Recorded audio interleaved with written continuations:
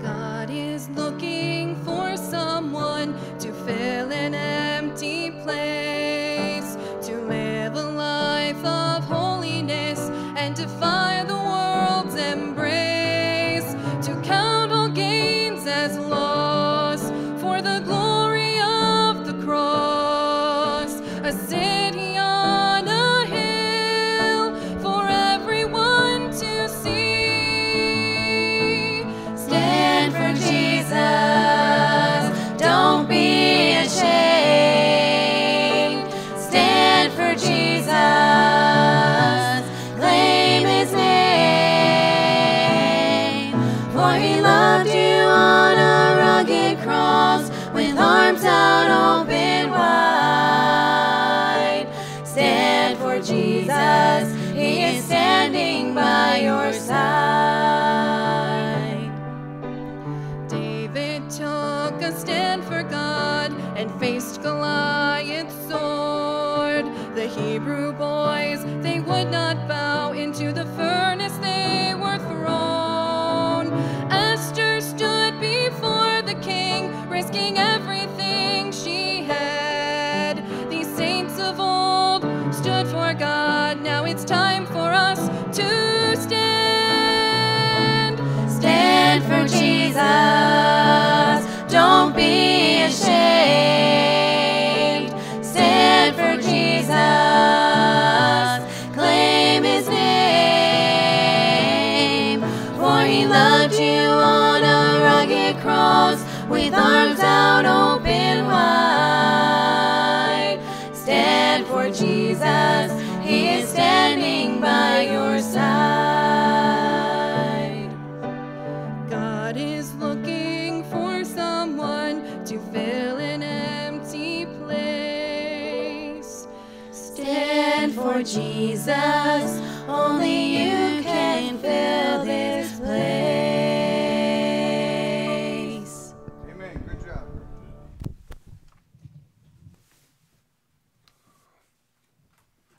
Well, glad Hannah's here tonight.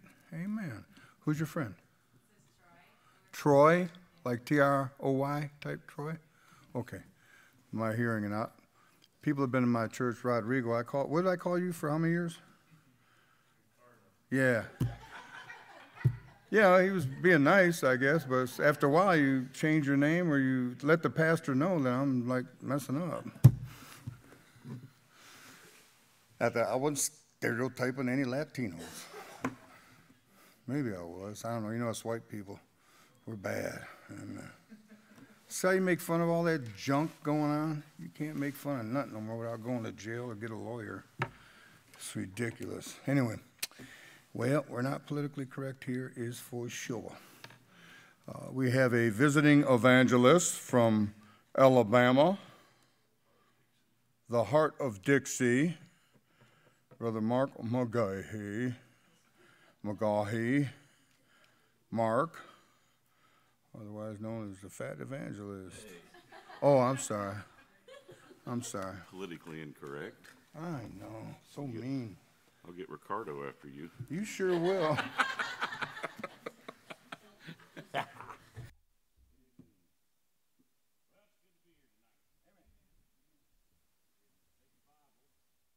The 1 Timothy chapter 1. Yes? It's on. I think it's on. It's on, buddy. Yes, there is. Uh-huh. It's all on you, buddy. Yeah. Pay no attention to that man back there behind the curtain. Amen. 1 Timothy chapter 1. Is that what I said? Well, it has been good to be with you folks this week. Always good to be here. I love this church. I love you all. Even Ricardo. Amen. I wish he hadn't have said that now. Amen. Here in 1 Timothy, Paul is one to name names. That's how you get Phoebe. Amen. And he names a bunch of them, and Eunice, and there's a bunch of people in the Bible that he mentions. And we're going to look at some here. Verse number 18. The Bible says, "This charge I commit unto thee, son Timothy, according to the prophecies which went before on thee, that thou by them mightest war a good warfare." Now, folks, I don't know how you look at Christianity. I don't know how you look at, I'm going to narrow it down. I don't know how you look at your obligation to Christianity, because you ought to have an obligation to it. Amen. The only way this grows is through us. Amen. So Christianity is a fight. Fight the good fight of faith. Amen. So I want to ask you, how do you think you're doing in this warfare? Amen. Are you at least swinging? Are you at least in the fight? Before I was saved, in the BC area of my life, before Christ, we used to get into a few fisticuffs every now and then. Not a few, but a lot. And we liked it. We grew up fighting in school. I had 4 older brothers, so that's all we ever knew. My dad was a fighter. My oldest brother boxed, and we loved it. And now you can't even fight in school. Elementary school, they call the sheriff. Amen. I mean, if somebody calls you a name, punch him in the nose. Somebody makes fun of your sister, trip them, make them eat dirt or something. That was the way people used to handle things. But now everything is, amen, we're in the snowflake generation. And that has crossed over into spiritual things. Amen. So Christianity, a militant type Christianity, where we fight with the Spirit of God, the sword of the Spirit and all that, it's not appealing to the average Christian. Amen. That ain't what I'm preaching about, but it sure feels good to hit that a lick while you go by there. Because it says that thou by them mightest war a good warfare. So get in the fight. Before I was saved, to see 2 guys, I hate to see 2 guys argued. I'd push them into each other. Go on. Fight and get it over with. Don't be like girls. Amen. Then it says in verse 19, holding faith and a good conscience. Amen. So faith and a good conscience is something you need to hold on to. And if not, here's what happens. Which some, having put away concerning the faith, have made shipwreck. You see that? Said of whom? Now here he names some people. Now that wouldn't be very politically correct nowadays. Amen. That'd be like me getting up here tonight saying, don't make a disaster out of your life and name 2 or 3 people that used to sit here that have. And I could. Amen. I mean, I could do it very well. I got people's names and minds and faces racing across my head right now. But that's what Paul does. Of whom is Hymenaeus and Alexander, whom I have delivered unto Satan, that they may learn not to blaspheme. You know what he said? He said these have put away because of the faith and their conscience. They didn't fight. They didn't get in. You know what happened to them? They made shipwreck. And I want to preach about that term tonight, that term shipwreck. Amen. Father, we come before you, and we thank you for the Word of God. I thank you for the boldness, the bluntness of the Apostle Paul. God, these words are wrote down in the canon of Scripture that tonight we may read, and Lord, you can speak to our hearts. Help us, Lord, through the preaching of the Word of God. That, Lord, you'll help us. No one here to make shipwreck. And Lord, we'll thank you for what you do. In Jesus' name, amen. I don't have to go into an elaborate definition of what shipwreck means. Everybody in here can understand that. Amen. It is a description of a life disaster. And that life disaster affects you spiritually. You can try to hide it, but everything spiritually concerning the faith and trying to live for God, if you throw that stuff away, you'll go shipwreck. And, buddy, we have seen it. This old world tries to embrace it. I am politically incorrect. Amen. People talk about gender equality and all that kind of stuff. Buddy, you are shipwrecked if you're a man and you think you're a girl. Can I get an amen right there? Amen. Something happened. Something's wrong. Amen. I say you're shipwrecked if you're married. And then you can look at your little wife and say, I hate you. Amen. I believe you're shipwrecked if you can do your kids wrong. And I've known all those cases. I can tell you name after name after name tonight. I could write a book on it. Amen. So don't go shipwreck. Amen. Everybody's affected by a wreck. When something happens to somebody, it affects all of us. In a church, when somebody goes bonkers and goes shipwreck, it affects everybody. Amen. I tried to talk about it this morning, and I'm like Brother Bob. I know every preacher's like this. You get stuff go across your heart, and you try to convey it, and you don't feel like words are capable of it. Amen. Being in church, folks, being in church gives you an advantage in life.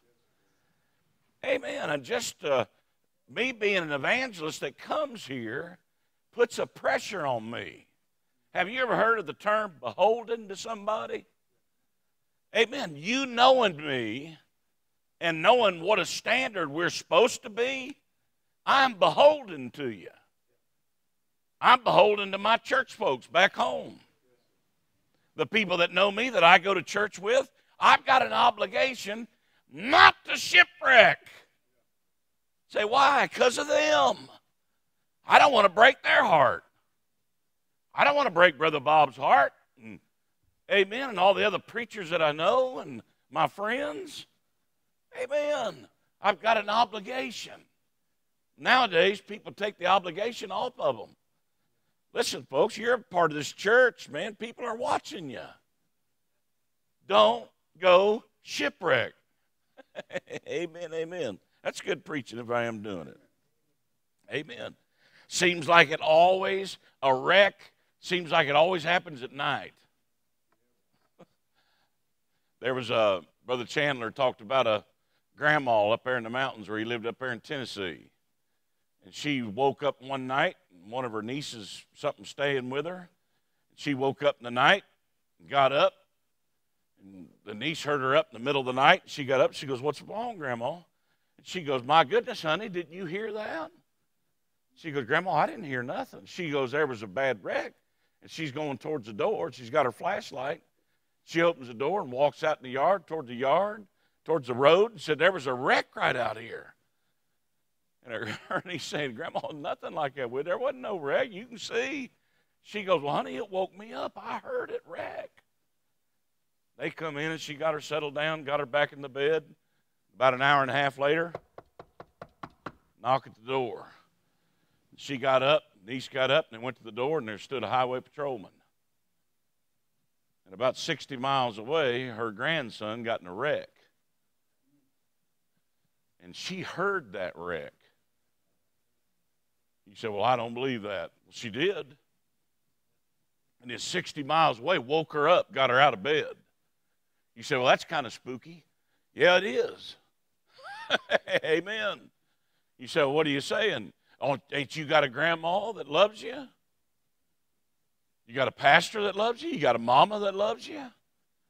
You got out here in this old world, I'll tell you what you'll do. You'll go shipwreck." Amen, amen.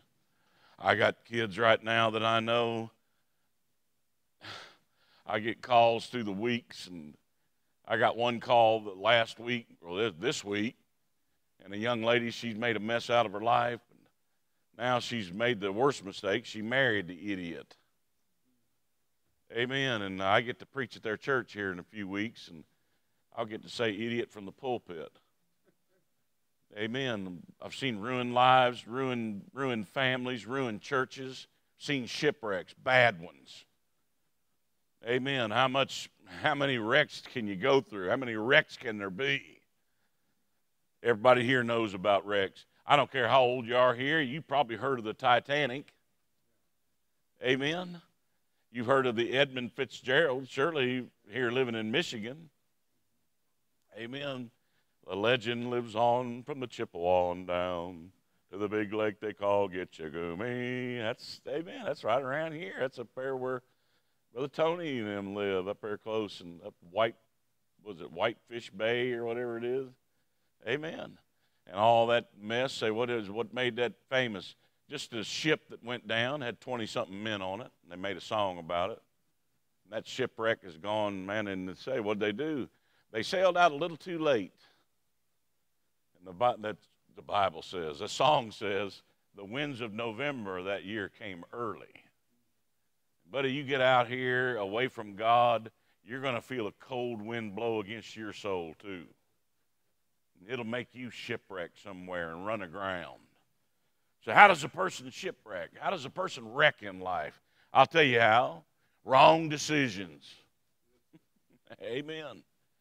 I don't know, man, how many I've made in my life, but I could fill a volume of books with them. Amen. The best thing to do is try to make some good decisions.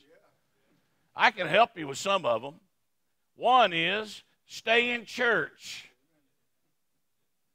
Another one is, if it's wrong, quit it. If you can't quit it, kick yourself. Amen. If you know it's wrong, quit doing it. Make a decision to keep doing it anyhow. You're looking for a wreck. My dad used to come and check our cars when we first started driving. I got my first car when I was around 13 years old. Some guy gave my dad a car for me. I had a 62 Chevy Bel Air, 3 on the tree. At 13 years old, I'd drive that thing everywhere. And didn't have no license or nothing like that. But my dad, he would check our tires and check the oil and show us what you need to do. Amen.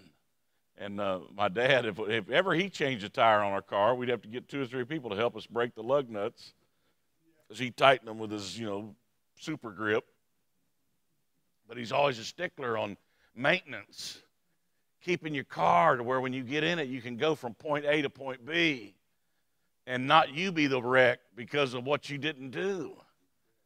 Amen. Wrong decisions. You can make some bad decisions in life. Amen. Who you hang around with. Amen. You girls that are here. Amen. Only got a couple here that's not. You're not married, are you, young lady? All right. Here's a great bit of advice. Don't marry an idiot. Amen. Amen. What a great advice in life. You know how many have? And they've made their life shipwreck.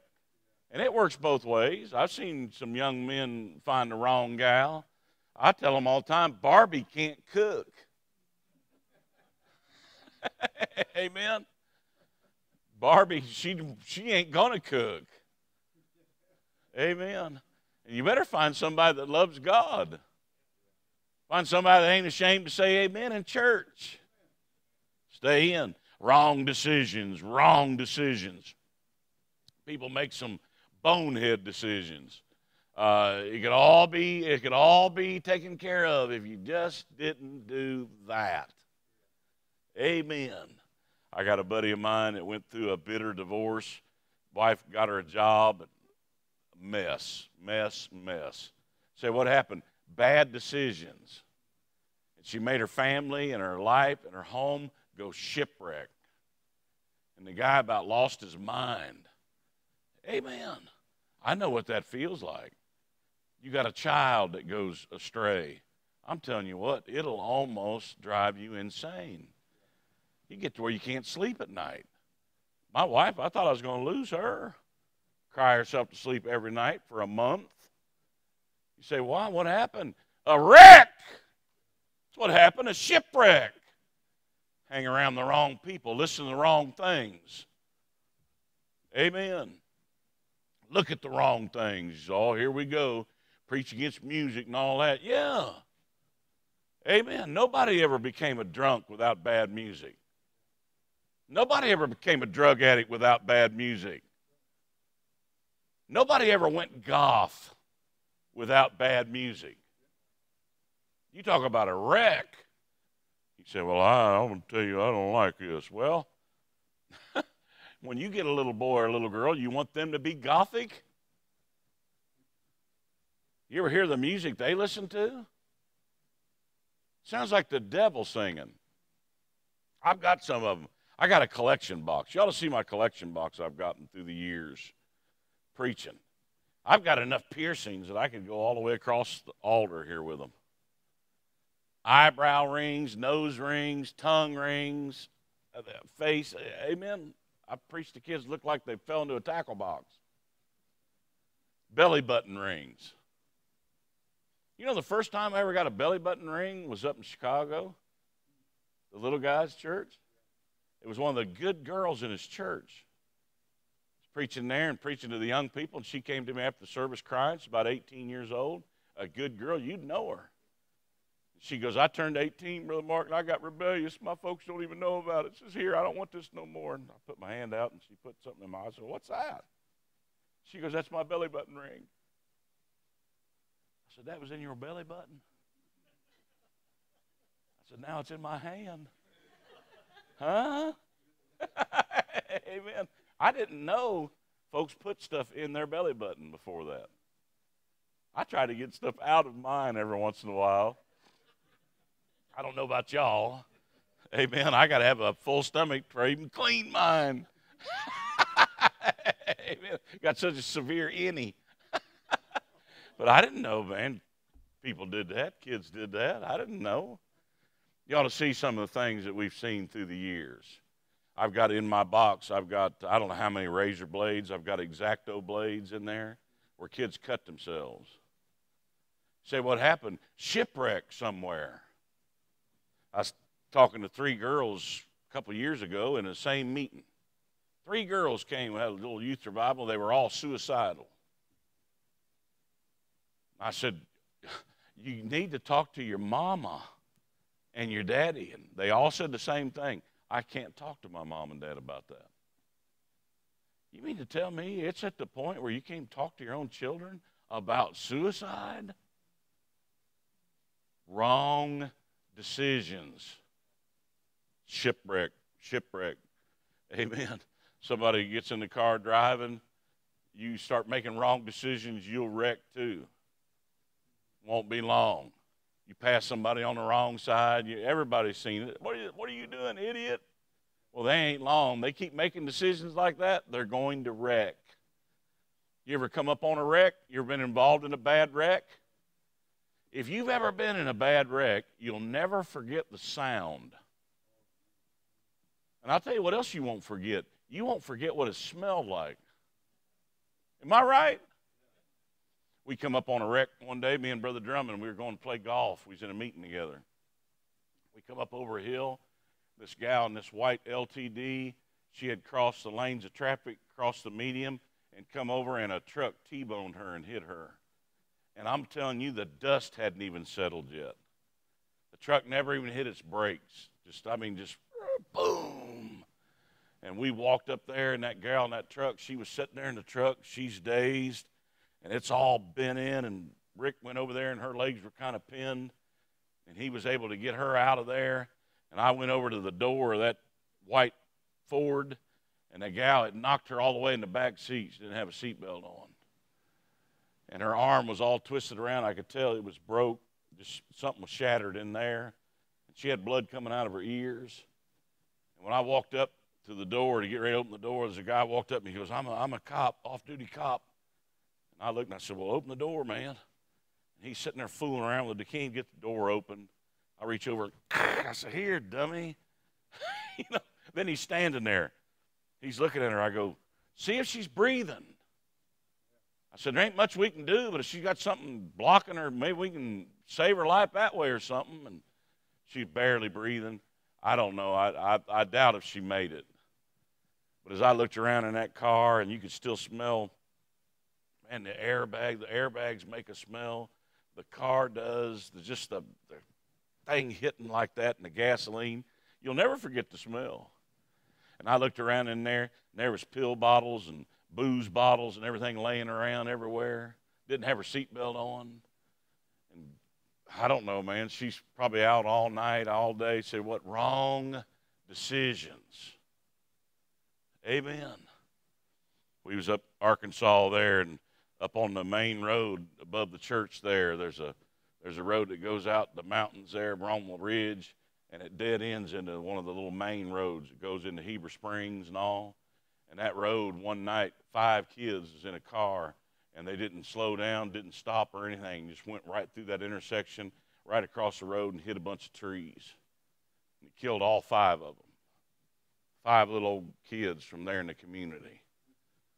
And they said there was word got out. Folks come out there, and one of them guys pulled up, and he recognized the car, and he knew his daughter was in that car. And they said he was walking around, and they couldn't tell who was in it. You can imagine what the inside of the car looked like. It was mangled. They couldn't even get the doors open. And he's walking around, and somebody said, what are you doing? He goes, I'm looking for Sissy. She ain't in there. She ain't in there. I know she ain't in there.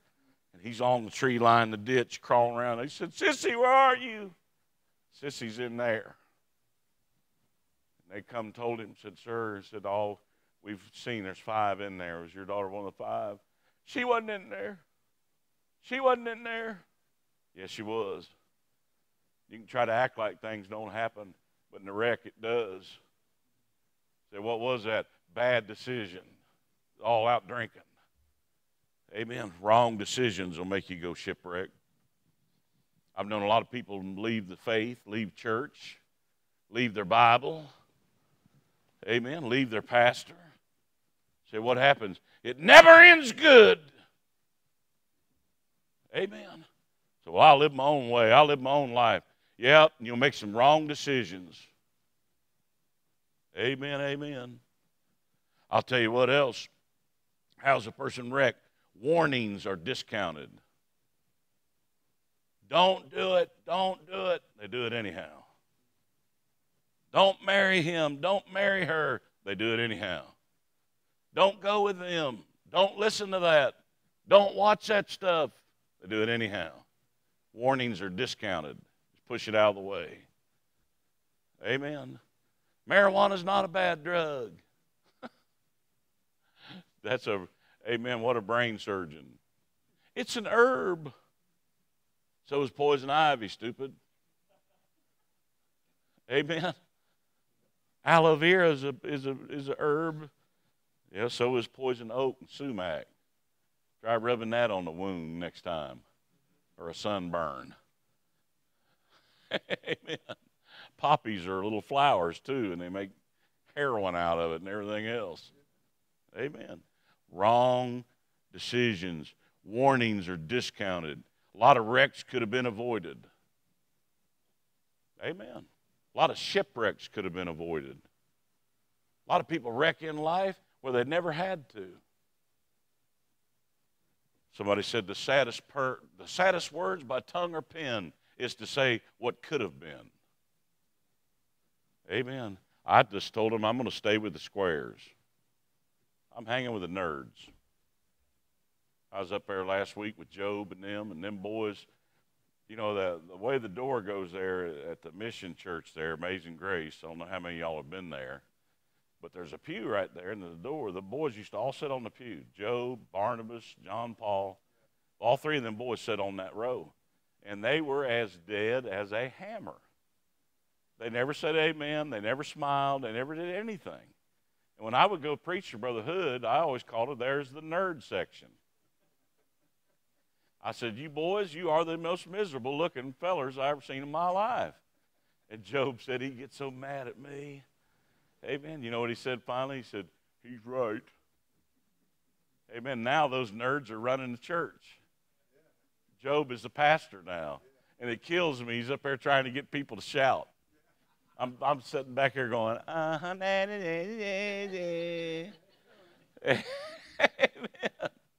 And those boys were raised in church. They wasn't raised out in the world or anything. But you know what they was? They just deadheads. Amen. He says, I told you these things, these prophecies, and all this stuff, so you might war a good warfare. Then he says, if you don't, you'll wind up like these boys. Hymenaeus. Amen. He named their names. Concerning the faith, they made shipwreck. Don't you do it. Wrong decisions. Wrong decisions. I was preaching in a church, and one of the preacher's daughters had left. She had got a mess and left. And preacher's got 11 kids. He's got you beat. And one of his daughters, she's, I guess, late 20s, almost 30. She got her a job and messed up some man, married man, and ended up leaving the church, leaving everybody. Nobody talked to nobody. They was a close family, too.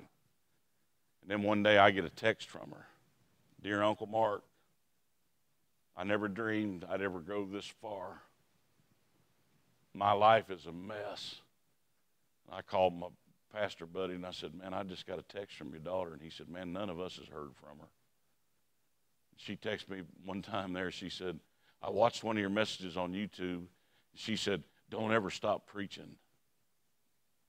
Here she is out. 2 years went along that way. This March, I was at their church up there in Pennsylvania.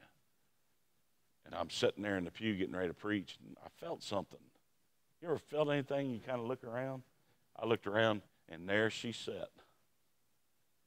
And, buddy, I'm telling you, I about lost it. And the preacher, he didn't know she was there yet. And he's doing something. Well, he gets up to lead singing, and I'm sitting there going, wait till he gets up there like this, and he goes, all right, take your book and turn. And he looks and he goes, hi, sissy. Man, everything just stopped. And everybody went back there and hugged her neck. Amen. Say, what happens when somebody goes shipwreck? Broken hearts. Broken dreams. Amen. Try to keep folks making right decisions. Amen. I talked to a girl one day. She gave me an X-Acto blade. Told me she'd cut herself, thinking about killing herself and all that. I always try to tell the pastor and their mama and their daddy and all that. The gal's mama got mad at all of us. Say, what is that? That's mentally deficient. Amen. You don't get mad at something, get mad at sin. Amen. Don't get mad at us trying to help her. You know what people don't want? They don't want anything to be exposed. I had my little niece one day, and she had an old rattle-trap car, and she was sitting with my mom and dad. She's visiting her grandpa and grandma. So I walked outside, and I popped the hood up and checked the oil. And I come inside, and I said, girl, your car's about 2 quarts low of oil. I said, I'll run up here to AutoZone and get some oil and put it in there for you. And she goes, oh, what'd you just do? Go out there to try to find something wrong? I said, hey, you little snot. You want to run your car out of oil and blow the engine? Trying to be a help to you. I'm telling you, folks, if you don't want help, you get mad at people that try to help you. Amen. And it becomes a pride thing. You can see it in church. You can see it in people coming and listen to preaching. Don't make wrong decisions. The best life is to live for God. You say, well, I want no problems. You'll have problems, but you'll be able to go through the problems with God and with God's people. Amen. You got folks that's gotten married in here, and I don't know. I don't know why in the world you gals will be attracted to these guys. It's amazing to me. I'm amazed by it. Amen. How in the world do you ever wind? How'd you do that? I know that things can happen, but you got a lot better chance staying in church, praying together, talking to one another. I tell people a lot of times they'll say, Brother Mark, give me some marital advice. You know, they're asking me now. Well, that'd have been a laugh 30-something years ago. But me and Dee's been married 38 years. How long y'all been married? Like 85? 49 years. And I said, it may sound cliche. I said, but here it is. Be able to talk to one another civilly. You know? What are you looking at? Amen. Here's the acid test. Can you tell them? Boy, here I get in trouble for saying stuff like this, but I don't care. If you're a man, you're supposed to be the head of your house. Can I hear an amen? There's problems if you can't look at her and go, zip it. That's enough. You don't need to say nothing else. That's enough. That's not mean. That's leadership. Amen. Well, who in the world does he think he is telling me what? Somebody has to. Either that or what? Make a fool out of yourself. Amen. Isn't this fun? You kids, you better be able to speak to them. I can't talk to them. Well, I don't know. Beat them or something. Do something where you can talk to them. Beat your kids. I was talking to a little girl one time. She's in the juvenile justice system. She got arrested as a teenager. Then after she turns 18, she'll get tried again and probably do life in prison. She wanted to talk to me. She goes, preacher, preacher. And she's crying. She goes, I wish you was my daddy. I said, why is that, girl? She's 15. She said, because you would have whipped me. You would have made me mine. You can let your kids go on. They can be your pal and all that. But I'm going to tell you what's going to happen down the road. Shipwreck. Bad, wrong decisions.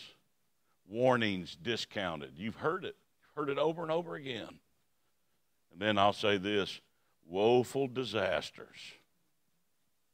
Broken dreams, broken hearts. Amen. Was it Frankie and Donna sing that song? Said, my dreams went through my hand like grains of sand, right through my hand. All the dreams that I had, was without God, just went through my hand. Amen. Try to live your life without him. So what are you talking about? Disasters. Bridge out ahead. Beep, beep, beep, beep. One night, me and my cousin was sitting at my house. We was living in Pensacola. And right down the road from us, we heard, man, we both jumped. We jumped out of the seat. Amen, this 4 eyes fat, my knees were gone. We ran down the road. I don't know, it wasn't even a quarter mile, and there was a wreck. Man, a bad one. We were there before any responders were there or anybody. We was looking at that car and said, man alive, there's kids throwed everywhere in there. Then here comes the law, and we're trying to, y'all all right in there? You okay? And we're there, and the police and the ambulance and all's there. And I looked over there, and I seen a Bible in there. And my heart sank. And I started looking at the car. And I told my cousin's boy, and I said, Jimmy, I said, I know that car. And it was somebody we knew from the church. And they had went out, and they went after church and all. He was at my house, and they had gotten out, got their buddies and got their friends, and boom. And all of them banged up. That same gal that was in that car wreck had her Bible in there and all. I've known her since she was a baby. I preached at youth camp this last year, last 2 or 3 years, and her daughter has came to camp. And her daughter, she tells me, she goes, you're my friend. I said, amen, girl, I knew your mama. And she said, pray for mama. I said her and her wife don't get along too good. She said they make fun of me because I'm straight. There was much more disaster that happened just in that little car wreck that night.